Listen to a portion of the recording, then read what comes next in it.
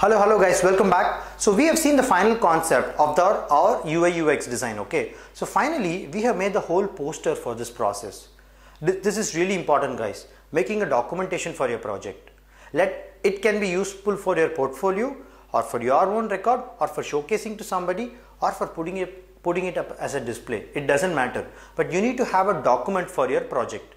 Only then it will make a lot of sense when you want to refer it in the future or when you are presenting to someone else. Okay, so you don't just put screenshots of your final concept. You just put little background of what's happening, not much, little. Let's say if you're working for 1 hour, you need to spend 10 minutes of your time to document what you've worked, what you've collected, what you've ideated, what you've finally made as a concept. What is the reason for it? What is the background of the project? Very important, guys. Very important when you do a project, documentation. How you make it, how you sell it, or how you even present it to your team. That does really matter. See, we have put some statistics in the project background. Problem statement is we need to get, which is like increasing problem with the waste management. Great economy is there, run it. Insights and value proportion. What is the value that we can add through these options? And then we did, this is the process, we ideated, we designed high fidelity, low fidelity wireframe, we did mapping of stakeholders, user person. So all these things are put up. This is a team course. Who guided us? He's a guy from Honeywell, Karma Bhutia, very nice faculty who taught about UIUX design. And final concept. See how the poster looks. It has a whole process, it has a whole work, what is being done, and the final pictures. This is how a UIUX should be documented. It's really important when you have a design documentation practice also. I will have one course in my teaching which is design documentation practice, wherein I'll teach you about a case study with the example of how to document it. Okay, so this is also a good way to make a posters. You take any tool, Photoshop or Illustrator, you just tend to have a bigger picture of what is your whole project about. How is the journey mapping about? How is the mapping that you made, you travel through this whole project about?